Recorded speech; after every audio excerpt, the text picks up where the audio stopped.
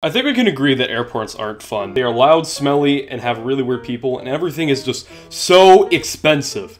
Like, $3 for a water? Are you kidding me? Why? $20 for this Big Mac? It doesn't even cost $20 outside of the airport. Why? But I'm sure most of you have never had anything, like, really bad happen to you, like, so bad that you develop a fear of airports ever since. Well, as you can tell by the title of the video, I literally almost got arrested at an airport because of my own stupidity. Okay, I know that sounds really bad, but let me explain.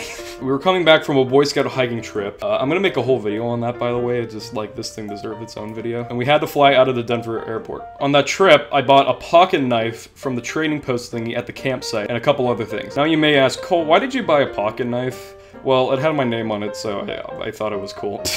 Anyway, before we got to the airport, our scout leader specifically said, take your camping stuff and any pocket knives out of your carry-on bag and put it into your main bag. I thought, well, yeah, this seems pretty reasonable. We don't want the TSA to think that we're terrorists.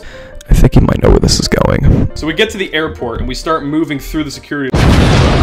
I throw my bag on the conveyor belt. Then all of a sudden, I hear the TSA agent say, wait, I found something. I hope he's not talking about my bag. Sir, we found this pocket knife in your bag.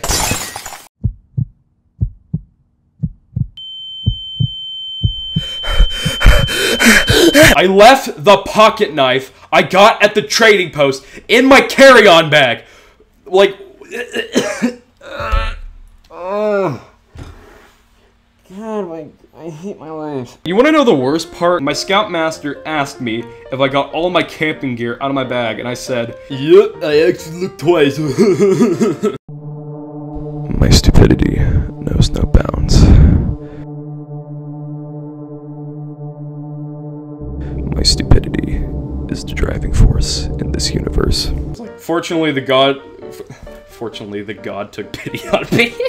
Fortunately, the guard took pity on me and let me through. I know, shocking, right? I think the only reason he didn't think I was a terrorist because we were all wearing our scout uniforms going through TSA. My poor dad had to stay behind for like 10 minutes to answer some questions, and I felt so bad. I literally felt like I just drop-kicked, like 10 puppies. I was miserable. And of course, I apologized to him like 900 times after he was done. Dad, I'm so sorry. I'm really sorry. I'm really sorry. Dad, please, please, I'm sorry. I'm sorry. I'm sorry. I'm sorry. I'm sorry. I'm sorry. I'm sorry. I'm sorry. Dude, can you just like relax? Like, can you give me some space? You're like really clingy. He was, and surprisingly, he was only like a little bit upset. Like, dude, I literally almost just got all of us arrested for potential terrorism. Shouldn't you be like a little bit more upset at me? You know what else he did? He even managed to get the knife mailed from the airport in Colorado back to my house. So I think the lesson we learned today is check your bag extremely thoroughly, or else you might have a traumatic event in the middle of an airport. Like me.